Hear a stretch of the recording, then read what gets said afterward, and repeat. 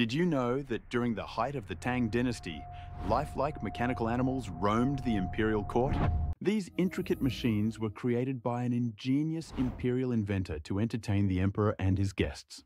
Imagine seeing a mechanical tiger, or a bird that mimics real-life movements so perfectly that it leaves everyone in awe. But soon, these machines began to behave unpredictably. They moved in ways that seemed almost alive.